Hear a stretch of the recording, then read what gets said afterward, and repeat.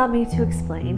For those of you guys who don't follow me on Instagram, I did announce this on Instagram already, but I had to come on here on YouTube and let my YouTube family, who's been with me for so long, through so many periods and transitions in my life, I had to just let you guys know what has been going on, why I've been MIA. So yes, I have been keeping a huge secret from you guys, not intentionally, I'm gonna explain, but I am pregnant. And it's pretty crazy to be saying that on camera because I feel like I've just been in this kind of hermit mode since I found out, and it's just haven't really been blurting it out. Obviously, it took me months to go on Instagram and finally let people know, even though people in my personal life, my close friends and family already knew these things.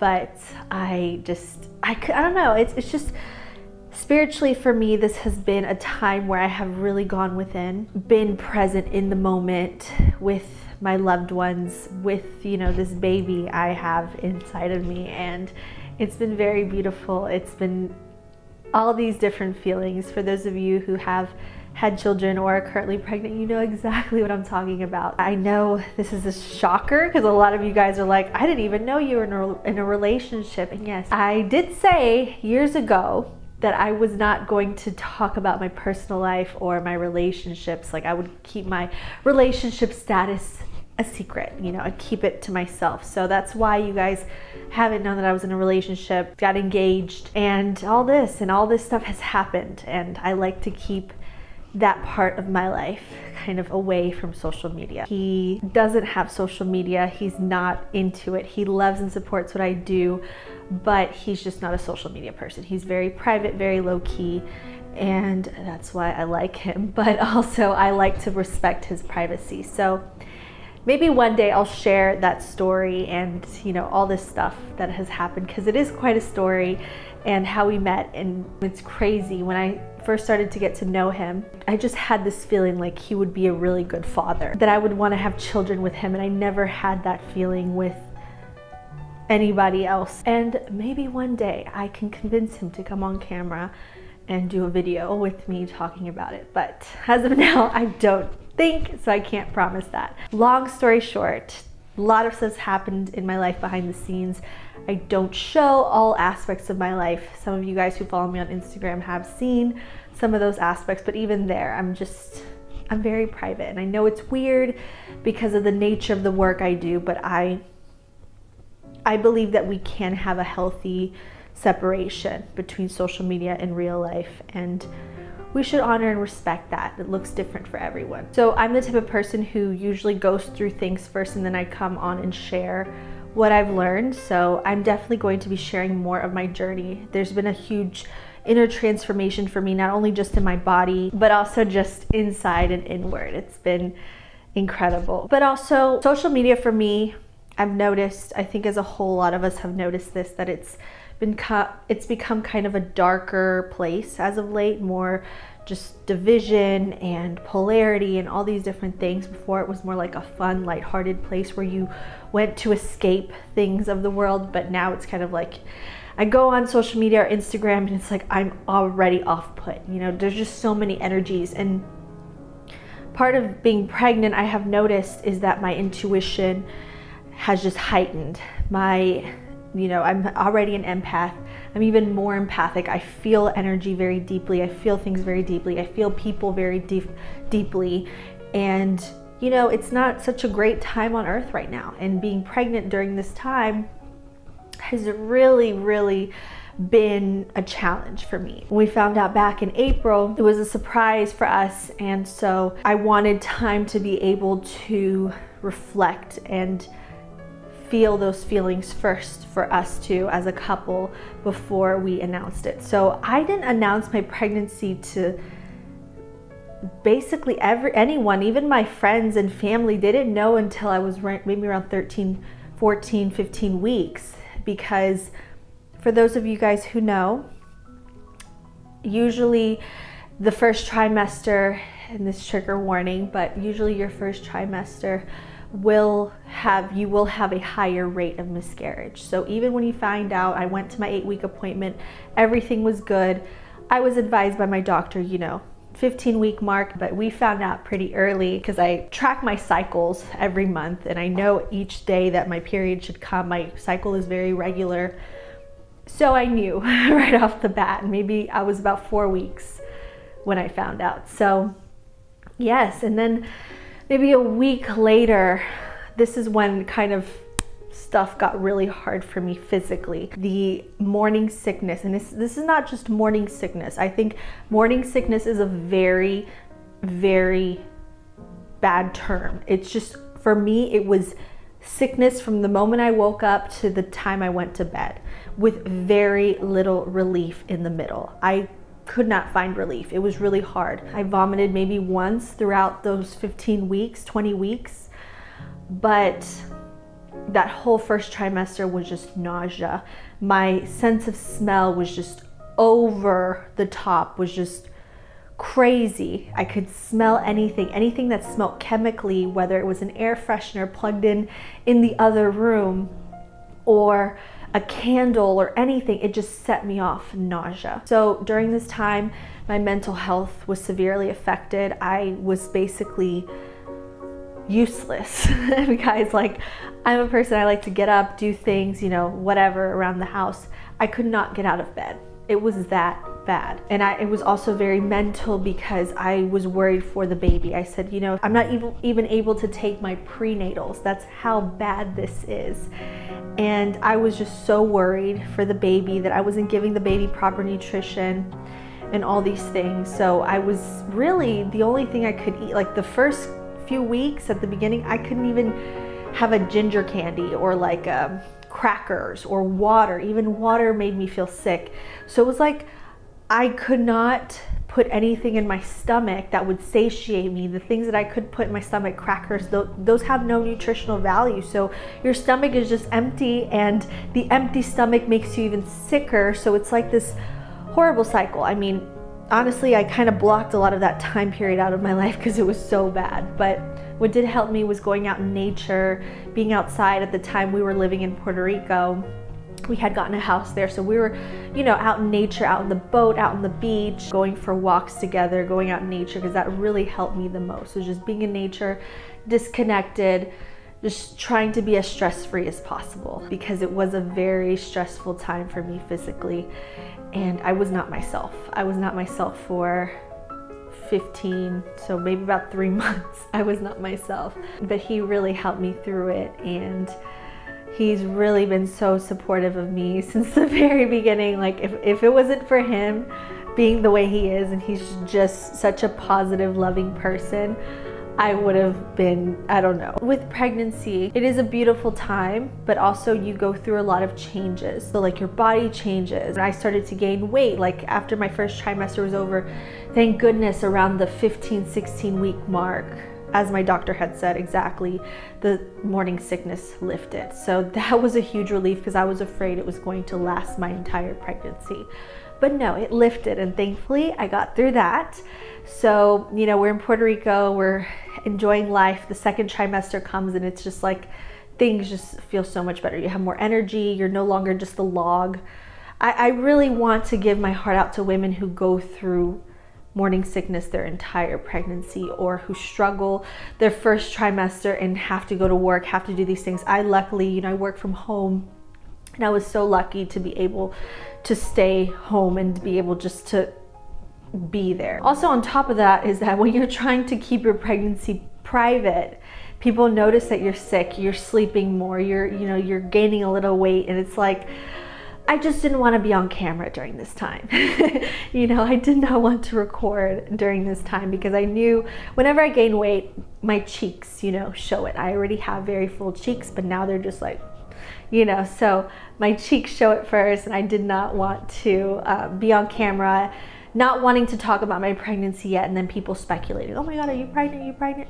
Did not want that either. That's why I was away for so long. I could not get myself to start recording, and it's just one of those things, right? I think a lot of women who have been pregnant before can also know what this feels like, when you just want to keep things to yourself and you don't want the questions like, when are you due, blah, blah, blah. Because, you know, there's just so many things that go along with pregnancy. Also, people can be very negative you know, when it comes to pregnancy for some reason. In my second trimester, we decided to move back to Texas, where I'm from, where my family lives, and have the rest of my care here in Texas. Puerto Rico is a beautiful place. It's gorgeous. I love it.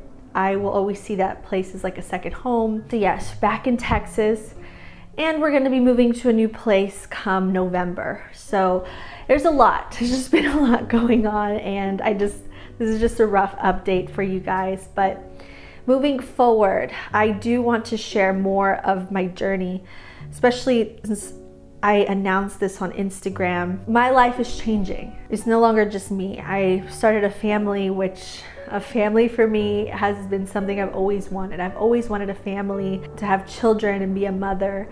And you know, it came at a time where I wasn't expecting it, to be honest, but I think it came at the right time, because I'm 27, and when you're 27, it's kind of like a time of deep transition. Like we go through a transition or like a revolution in our life, like when you're 21. Another one happens when you're 27. So this is like the next step and the next phase in my life. And so with that is going to come a change in just the content I put out, even more so, because I want to be sharing these aspects of motherhood, of starting a family, of, you know, pregnancy also. I haven't shared much, and I'm starting my third trimester, but I realize that not everyone is going to resonate with those things. And so I don't want anybody to be offended or upset or anything. I always want my content to be helpful, and the best way I can be helpful is by sharing what I've learned and relating it always back to my journey. So these past 2 or 3 years for me have been heavily in the divine feminine, and as I have connected back to my divine feminine and my femininity, I feel like, you know, pregnancy was kind of like a culmination of that, not only physically, but also spiritually, to bring a new life into the world and to carry a life inside of you. It's very, very spiritual. And it's like we're in the feminine, I'm creating a new life. I feel like all that inner work that I did helped me find, you know, not only a partner who is in his masculine, who's very protective, who's so loving and matches me in so many ways. The whole healing in the divine feminine has also helped me just birth new things in my life and a new stage, something that, you know, if you would have asked me a year ago, oh my God, you think you're gonna have a baby next year? I'd be like, no way, because it wasn't even in my trajectory. I knew that one day, oh, I would love to be a mom, but I've always felt like I wasn't ready. But now it just feels so natural to me to be a mother. Like it's what I was meant to do. And at the beginning, when I first found out, I had all these questions. Am I even ready to be a mother? Will I be a good mother? And so this time that I've taken to myself to work through healing, work through any limiting beliefs that might have come up, and just face myself in a different way, my growth has just been immense. So with that, a lot of my content from here on out will probably be more about these topics. Of course, the same topics as I love, you know, what I'm passionate about, divine feminine, about healing, about bringing, creating in your life and breeding positivity, spirituality, all these things I want to continue moving forward. But on Instagram, I asked you guys, what do you want to see? You guys said, I want to see whatever. I just want to see you back, which thank you guys so much for the support. I was really scared to just announce that I was pregnant. I was like, oh my God, people are going to be upset at me. I did get some people writing not so nice things, but it's okay. It comes with the territory. But at the end of the day, I want to share what I've learned, and always just to help people in any way that I can. And I find that turning on the camera, talking with you guys, and just being here and speaking about these things, I feel very aligned. So I don't know. I mean, I want to hear from you guys on YouTube. What do you guys want to see? Do you guys want to see pregnancy content? I mean, I really only have a few months left of my pregnancy, but you know, I would love to share like the spiritual aspects of that, even in maternity essentials that I find have helped me. Books, I've read so many books during this time. I've, watched courses and things, birthing courses, and I also am going to have a natural birth with a midwife in a birth center, preferably a water birth. Probably will be a water birth, but you never know the day of. And I've definitely approached my pregnancy in a more holistic way. If you guys are interested in sharing that, if you guys are going to be mothers or want to be mothers, or maybe you've already been through that journey, or if you're just curious. I know I would have been curious at like 16. Whatever, whoever watches me, I don't care. I want to hear what you have to say. As always, it's important for me to protect the privacy of my loved ones, of my family, so I probably won't be doing vlogs. If anything, I might do a birth vlog or things like that. I just want to come back in a purposeful way here, and I feel like I have so much to talk about relating to my own journey this past year, and I just love to share that. Whether it's on my podcast, where I do open up a bit more on my podcast, about relationships and, current events and things like that, if you will, then more so on here. But yeah, I just want YouTube to be a fun place where we can connect and talk about these different topics. And as always, it's going to be about spirituality. I'm a spiritual person. If you're watching this, you're a spiritual person. We're all spiritual beings. And that's what I want to get back to. There's so much noise and just static out in the world, and we need a place to come back and just connect. And, especially for me, I need a place to come back and connect and just be myself and not apologize for anything, or, none of that. I'm not here to apologize. I think we should all go back to being unapologetically ourselves. And that's something that I want to cultivate, something that I've always wanted to get back to, and what I want to pass down to my child and any children I decide to have after. I do know the gender, by the way. We know the gender, but I don't know if I'm going to announce it yet. We'll see. I kind of wanted to keep it a secret until baby is born, but maybe I'll reveal it soon. Who knows? I don't know. I'm really enjoying the moment, and I feel really good. My pregnancy has been great so far, other than the first trimester, but everything looks good. Baby looks great, very healthy. I had my most recent labs done and, passed a glucose test. All my, my blood sugar was great, my iron was great, everything was great. I honestly think it's my prenatals have been helping me a lot. I've been eating well.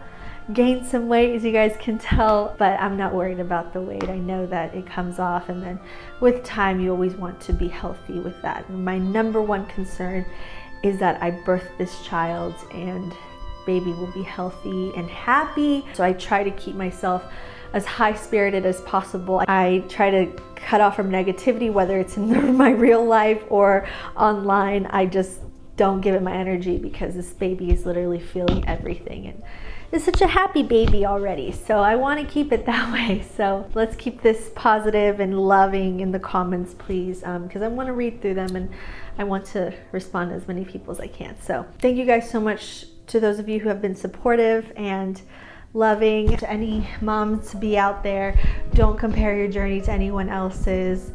Don't compare your body to anyone else's. Just worry about you and baby. That's all that matters. And whatever you're going through, you will get through it. I know it's tough, but it's a beautiful time as well. So enjoy it and be present. So yeah, thank you guys so much for watching. I love you so very much. And always remember this, my angels, no matter who you may be in this life, no matter what you may be going through, no matter what your stage is in life right now, whether you have children or you don't, honor this time in your life, honor every stage of your life. You're not behind in life.